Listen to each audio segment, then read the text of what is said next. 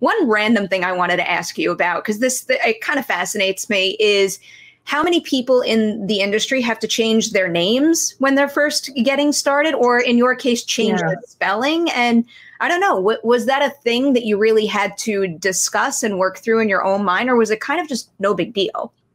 No, it wasn't no big deal. And it's funny you mention it, because I did think about this the other day on my own. I thought, gosh, if it was now, I probably wouldn't have done it.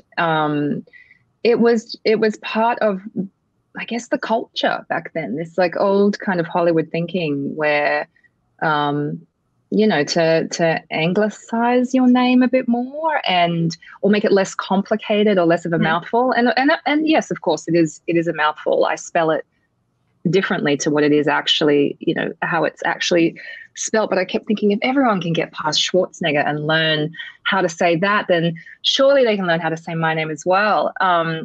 Which is why it just always rubbed me the wrong way to change it to something completely different, which was suggested. So I kind of went for this phonetic spelling version.